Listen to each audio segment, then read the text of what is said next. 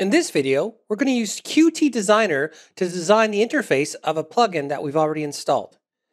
The DXF plugin, export layer to DXF or save DXF, has nothing in it right now, but we're going to change that by using the Qt Designer.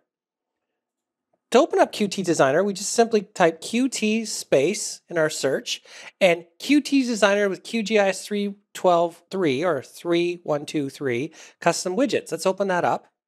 This was installed when I installed QGIS.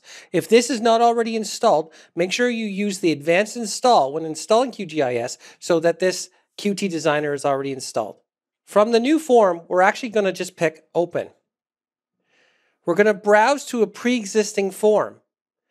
Now, it opens under my user profile, so the first thing I need to do is type app data. That's a secret folder on Windows where I can find where my plugins are installed.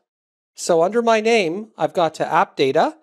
We'll go into roaming, go into QGIS, QGIS 3, profiles, default, Python, plugins.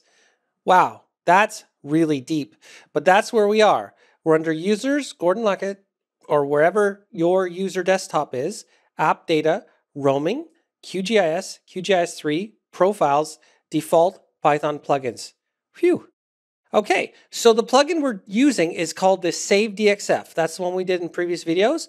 We'll go into that, and the only .ui file that's in that folder is the Save DXF dialog base UI. Let's open that up in Qt Designer.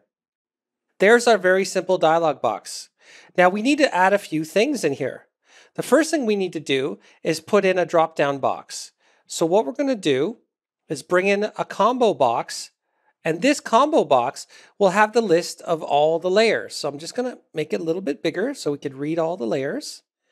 And this is going to be called combo box. See the object name? I'm not going to bother changing that because the code we're going to add later refers to combo box. Now, normally you'd call it combo box layer or combo box 1 or so on, but I'm just going to use the default names that come in this exercise. I'm also going to put in a label. So let's just put a quick little label in here. Let's scroll down to labels. There we are. And I'm just going to make this a little bit bigger. And the text I'll put in there, I'll just say choose layer. Just like that. So this combo box will have a drop-down list of all the layers in the current map. Now we have to figure out where we're putting the DXF that we're going to export. Okay, so here's a great tool that we can use. It's called the QGIS file widget. So we're going to add the QGIS file widget. We're going to drag and drop it in here like this. Again, we'll make it about the same width as the layer drop down above. There it is, QGIS file widget. I'm not going to rename it. That's the object name. And I'm going to scroll down. And some things I'm going to change about it. The first thing I want to do is change the filter. I'm going to make sure that it only uses DXF files. So I'll go star.dxf. So that's going to be the filter of this dialog box. The second thing I'm going to do is change the storage mode. It's not getting a file, it's actually saving a file. So those are the only two things I need to change on the QGIS widget. First of all, that it filters by DXF, and second, that this tool is for saving files, not getting files, because this is an output. This is where we're going to be saving a file. And then I'm going to put another label in right here, and I'll just say DXF location. There we go. Make that a little bigger so you can read it. And that's it. That's my dialog box. I mean, I can go in and change it, change the overall dialog box and what it should show overall. I can change colors, all sorts of things, but I'm just making this as simple as I can. Basically, we have choose a layer. We'll have a combo box that will populate later with Python with the list of layers in the drawing.